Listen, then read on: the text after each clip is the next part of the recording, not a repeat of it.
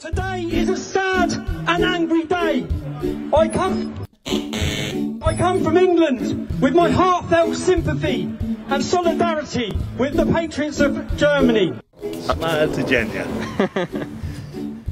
That's the problem. A lot of us think Tommy is serious. He's actually not. He's just a really convincing stand-up comedian. The Sharia pushers are here. I mean, come on. No one can be that stupid on purpose. We are not far right. We are simply right. Here I found Tommy Robinson doing his gig in front of his German fans. This is Deutschland, not Afghanistan. You see, I told you, and it's not that bad. This is better than TV. I forgot me popcorn. And hey, he's even got a translator. But he looks like someone who's not allowed to be near kids, if you know what I mean.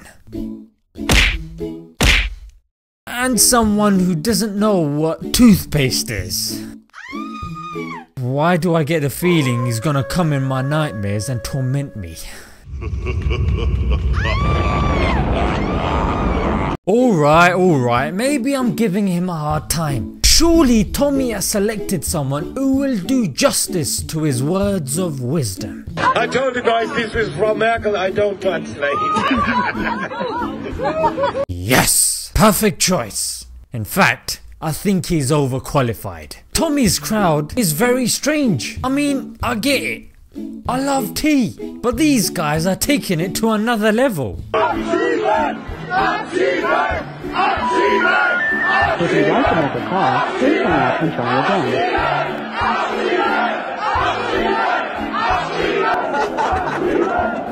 Tommy's talking about hating migrants, and these guys are worried about tea bags. Now if that's not enough, suddenly the crowd starts confessing to Tommy.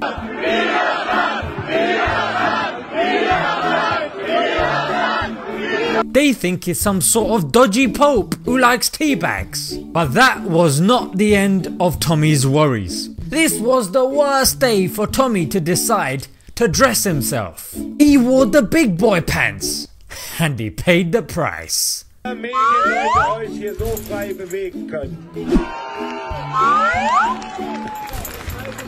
Why do you keep pulling up your pants? That's only for people who have shame. You know, when you're in front of thousands of people who see you as a leader, and you have to make sure you're calm, composed and confident. But there comes a time when none of that matters, mate, because that wedgie just has to go. Great success.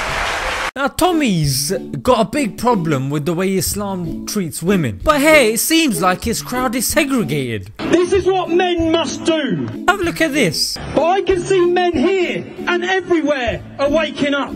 According to this, apparently all the women are still asleep. It's our God-given right and duty of every man to protect our women. Or just waiting for a man to come and help them. Now towards the end, he ends up promoting lawlessness. We can no longer rely on the police or the government to protect our women. And trying his luck as a dodgy voodoo doctor. Islam is the cancer, Pegida is the cure. And after realizing he can't write properly, and then tries to do a runner.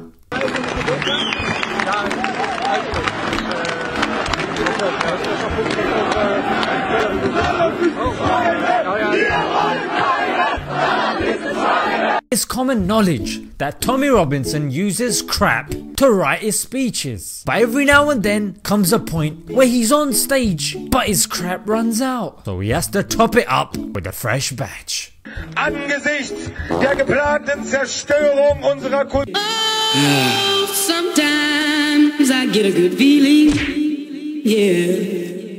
I'm sorry guys, but we've reached the end of the journey of Tommy Robinson and the Germans. If you think I mistranslated the German people and I'm spreading falsehood, but you cannot say the same of what Tommy's doing to the Quran, then you, my friend, have missed the entire point of the video. I'm gonna end with Tommy's favorite joke, mate, because this guy can actually speak his language. We've been trying to communicate to him in proper English. That doesn't work with our mate Tommy. And don't take the guy serious. He's a comedian. Anyways, guys, until next time, Assalamu alaikum. I told you guys this was from Merkel. I don't translate.